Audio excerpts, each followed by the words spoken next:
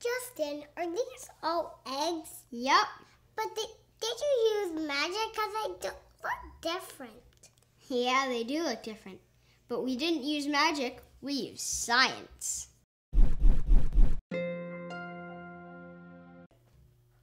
Isn't it amazing what eggs can do? Today, we're going to talk about osmosis. Hi, my name is Justin. Today, we're going to talk about osmosis, and we're going to use an egg to illustrate that. Osmosis is a process that lets liquid pass through a semi-permeable membrane.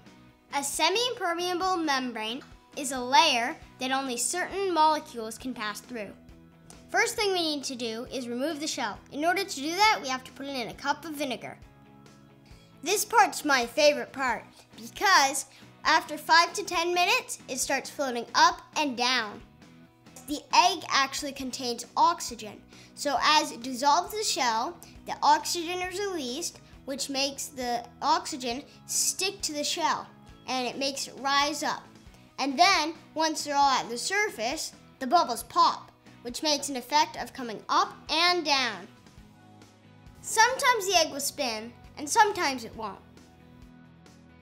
Leave your egg in the vinegar for a couple of days until it looks like this, and then gently rinse it off under the water.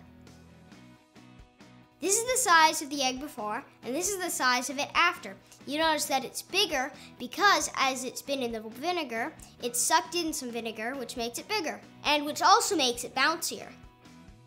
So this is the egg that what it looks like with the vinegar. So this is the first science experiment. Now we're going to do another one, which takes the water out with a thicker liquid. We'll use corn syrup for this next part. Pour corn syrup into a cup and add your egg. Now you might have to push your egg down a little bit because it'll float on the top. We want all of it underneath.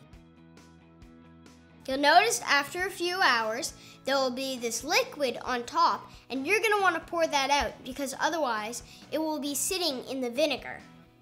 Pour off the top vinegar and put your egg back in there again and leave it overnight. This is what it looks like once most of the liquid has been removed. As you can see, really, all of the vinegar is out, and a lot of the liquid from the egg is out. It's definitely not bouncy anymore.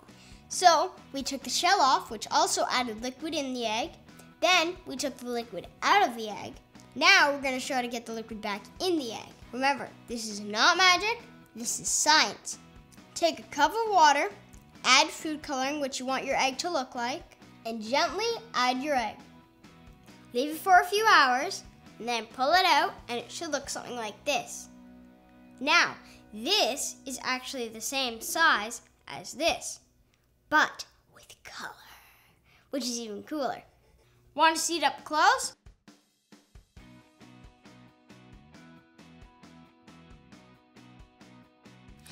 Now I get it. It's not magic, it's science. Yep, it's osmosis. I wonder if when we could open it and these eggs would explode everywhere. Whoa. That is amazing! Look at the inside, that's humongous. Yeah. Through osmosis, we are able to add and remove liquid from our egg. This was a really fun experiment. I hope you learned as much as I learned. Don't forget to subscribe. If you haven't seen our other videos, click here. Thanks for watching my video. Bye! 2 eggs, one with a shell, one without a shell. Who will break and who won't?